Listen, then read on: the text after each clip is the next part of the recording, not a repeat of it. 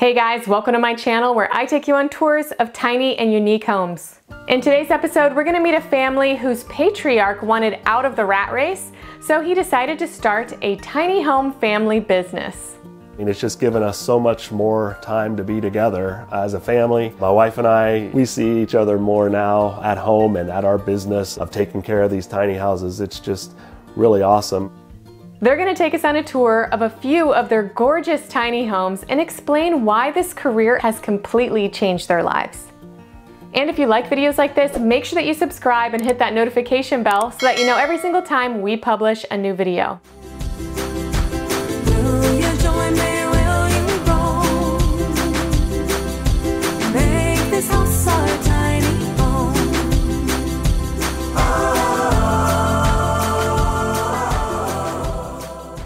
Hi, I'm Christine. I'm Isaac. And I'm Matt, and we're excited to show you Hocking Hills tiny houses.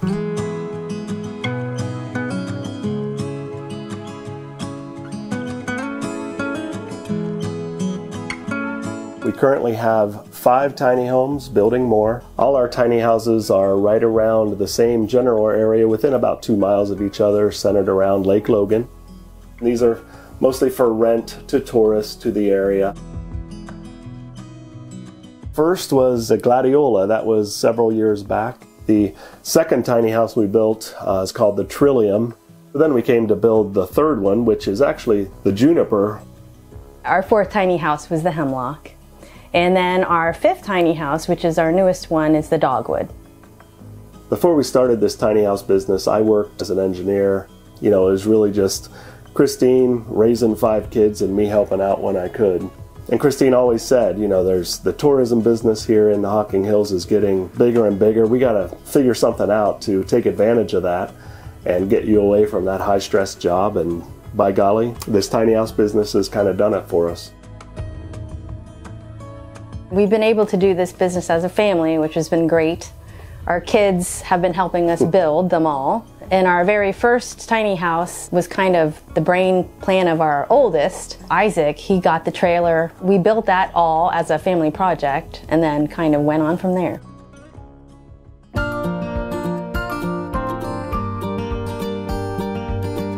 Welcome to our Juniper tiny house. This is the third tiny house that we built, so we took some of the lessons from the first 2 and put it into this one. This is a 24-foot trailer, double axle, 7,500 pound each axle. Tiny house weighs about 13,000 pounds if I'm not mistaken. You can see we kind of bumped out another couple feet there on the end just to give us some more living room.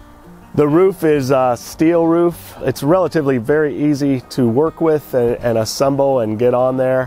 One thing that we think is important is to have good insulation in the ceiling, of course, in the roof, but to have venting. So these ridges that are cut in there allows air to come in from the front or back and move out the opposite side. If there's any moisture in there, it helps to dry that out and really prevent any mold and mildew from forming. One of the features of our first 3 tiny houses was an arbor over the top, and obviously lots of holes, so it's not for protection from rain or all that, but just adds a little design feature. We like having the string lights on the outside. I think it adds a bit of ambiance at night.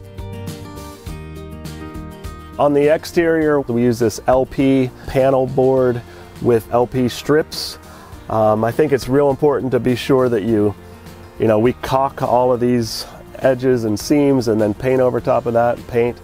On this design, we obviously have the cedar that, weathers pretty well. I think, the worn look is kind of what we're going for, kind of a rugged kind of look on the outside, which I think kind of works. So obviously, in a tiny house, the inside space is relatively small. It's real important to have a nice outdoor space for our guests to be able to enjoy the outdoors, to have a place where you can have a great fire, place to sit around and enjoy, maybe make some s'mores. We like to provide that experience for folks.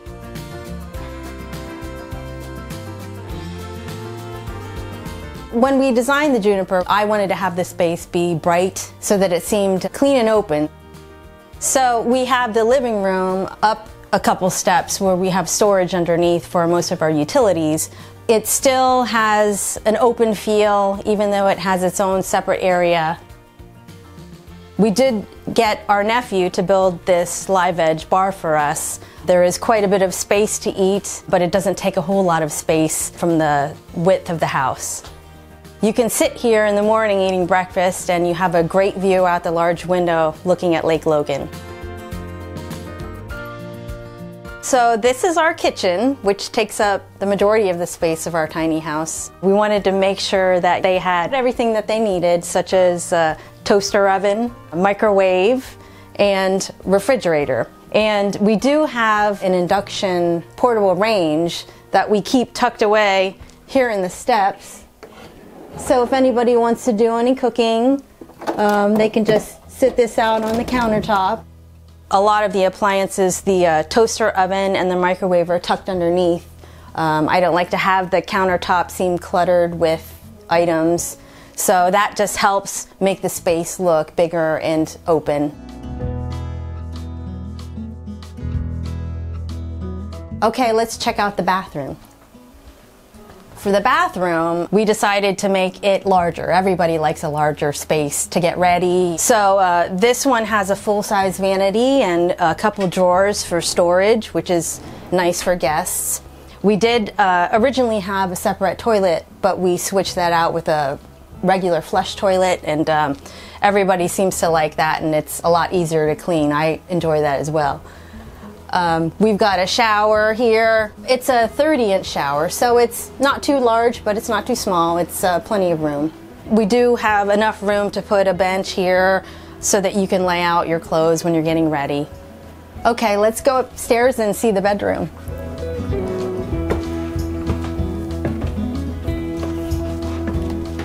So this is our bedroom area. It's actually a loft bedroom, but if you're laying in the bed, you don't need a whole lot of space.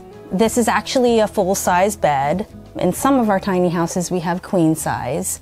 So if you're laying down, it's okay if the ceiling is too close. It works out well. And due to the slope of the ceiling, if you're a little bit taller, you can sleep on this side. Laying here in bed, you can look out the side windows and have a beautiful view of the lake.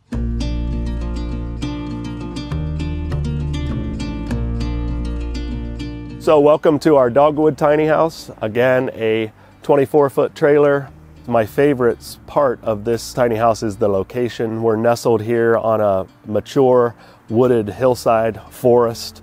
To sit on this deck and look up, you see the trees and the leaves just sort of swaying with the wind. It's really very peaceful. You really feel at one with nature, and I think that kind of ties in even when you're inside. With that big window in there, you still kind of feel like you're in nature, even though you're either air conditioned or heated. The siding here this is the nickel gap tongue and groove cedar. We put a nice finish on it so that it's gonna weather well and last well.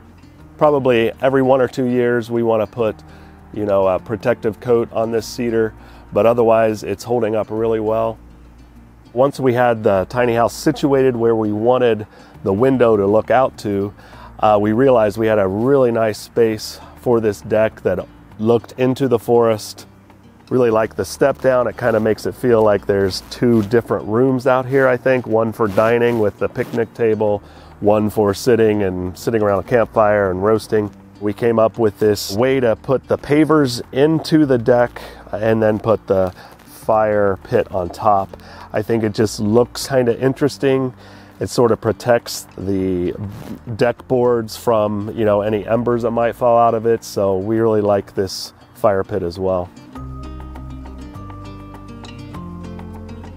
Okay, come on inside. So welcome to the inside of the Dogwood. It's a little bit different from our first 3 tiny houses. The inspiration for this design was we have a lot of cabins here in the Hocking Hills. And so we decided to do warm inside, cozy cedar, but I wanted to make it still, keep it modern, so we've got touches of black. There is a small table, which we didn't have in our first 3, so it's kind of nice to be able to sit across from someone and play games and have dinner here. Since the bedroom is on the first floor, it still feels nice and open. Since you are going to be doing quite a bit more lounging on the bed, we did make the bed a little bit larger. It's a queen size bed on a raised platform with a little bit of our storage underneath. What our guests seem to like most is the 7 by 7 foot window on the end of the tiny house. They often say how they like to watch the deer and the raccoons and even the stars when the leaves are off the trees.